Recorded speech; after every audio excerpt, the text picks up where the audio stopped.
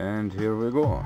So now all you need to do is to cut in the middle of all of these little things that look like leaves, petals. So just snip that there.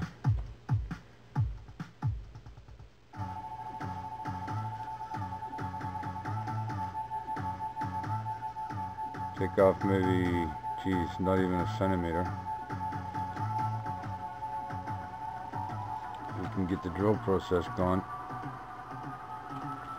simply by hooking this in here and then slowly put the drill on and pull back.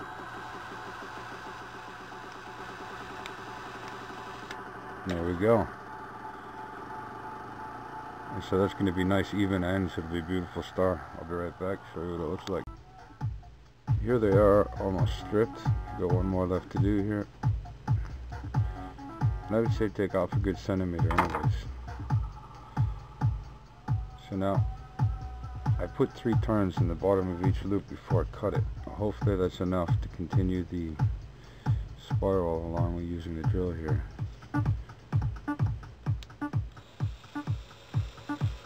Oh baby, there we go. That works perfect. Wish I could control the drill and the clipping and unclipping at the same finger, but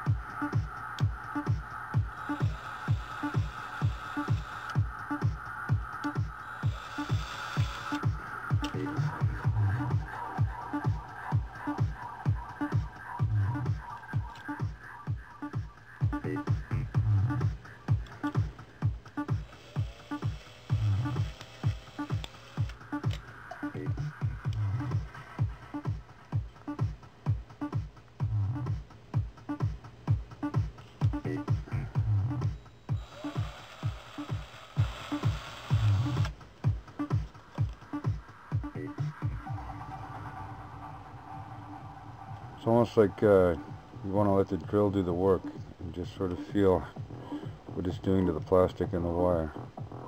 You don't really want to strip the insulation off here, so you don't want to put too much pressure into the wire that it becomes compromised or breaks. So you got to be aware of the pressure.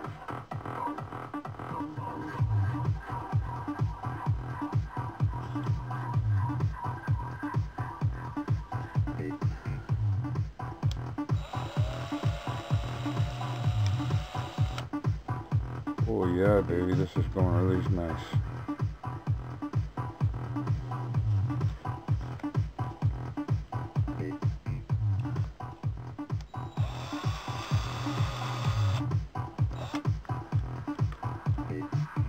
That was almost a little too fast, but it'll work. Finish that one by hand.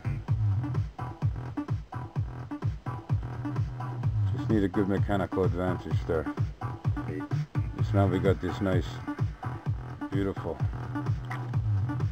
It's going to work a lot better. And then we'll separate the orange for the red, the green and the blue, plus this orange here. Nice, those green and blue are together and these white and blue are together. So the order will be red, negative, green and blue. Wonder how well these are going to line up. Yeah, it'll work. I'll be able to get those in place somehow. Anyways, I might twist these wires a little differently so they go into the groups.